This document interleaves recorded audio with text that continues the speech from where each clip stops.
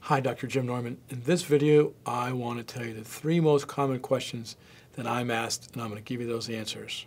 We've previously discussed that we all have 4 parathyroid glands, and they're about the size of a grain of rice.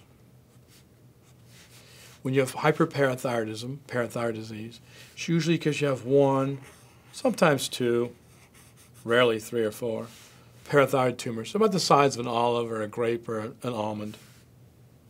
We've already previously discussed that tumor is constantly making too much parathyroid hormone, and that parathyroid hormone goes to the bones, takes calcium out of the bones, and the bones get osteoporosis. We've discussed that to cure parathyroid disease, all you got to do is take out that tumor, the other 3 parathyroid glands wake up, and you're fine. You've got spare parts. God gave you 3 spare parts. You'll do just fine with 3 parathyroid glands. In fact, you can do fine with 2 parathyroid glands. You can do fine with 1 parathyroid gland. All you really need is about half of 1 good parathyroid gland, and you'll be fine. The most common question I'm asked is this.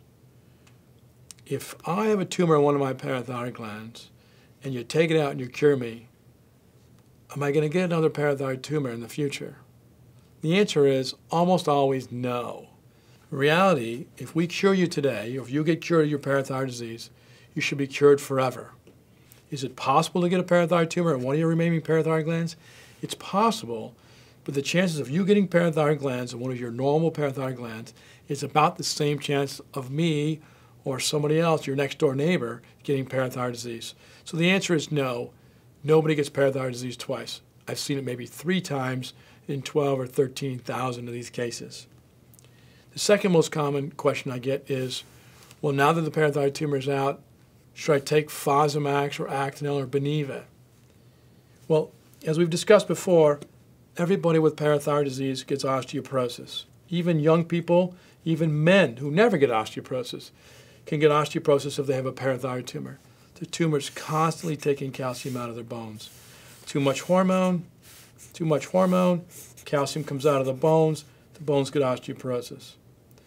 Fosomax, Actonel, Beniva, Reclast, Evista, these are all really, really good drugs. They're all designed for postmenopausal females who are estrogen deficient, and they work great to prevent or even cure osteoporosis in this age group. They were not designed, nor do they work well, with people with parathyroid tumors. So my patients who are on those drugs who have a parathyroid tumor, the drug's not helping. Once you take the parathyroid tumor out, the question is, should I take Fosomax or Actonel, one of those drugs? Here's the answer. When we take the parathyroid tumor out, your bones will get better. This process stops.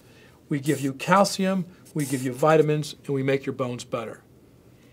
Your bones will always get better once the tumor's out. The question is, will those drugs make your bones better faster? Sometimes they do, sometimes they don't. And I don't know who it is. I can't tell who will benefit from those drugs and who won't. Many people do, some people don't. So I would discuss that issue with your doctor and your endocrinologist.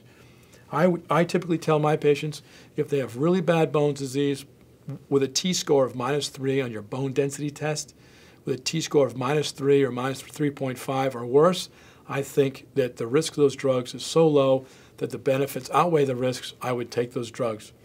If your bone scores aren't that bad, then you may not want to take those drugs. You may just want to see how much bone density you get, how much bone density you gain just by taking calcium and vitamins. The third most common question I get is my kid's going to get it? Are my kids going to get this disease now that I've had it? Is this genetic? The answer is no. Your kids aren't going to get it. It's not worth testing. Does it run in families? It can run in families. Sometimes, maybe 1, 1.5%, 2% of the time, it runs in families. But most of the time, it does not. So just because you have it doesn't mean your kid's going to get it. In fact, if you have it, the chance of your kids getting it is only slightly higher than the chance of my kids getting it. So should your children be screened for this disease? Not really. If your children are having problems with, if your adult children are having problems with depression or fatigue or chronic fatigue syndrome or some of those problems, then yes, it's worth testing. Just have them tell their doctors that My mom had parathyroid disease, maybe I should be tested for it. But as a general rule, just because you have parathyroid disease does not mean your kids are going to get it. In fact, almost for sure they won't. Well, that's it for this video. I hope you have all the answers to your questions you want, and I wish you the very best.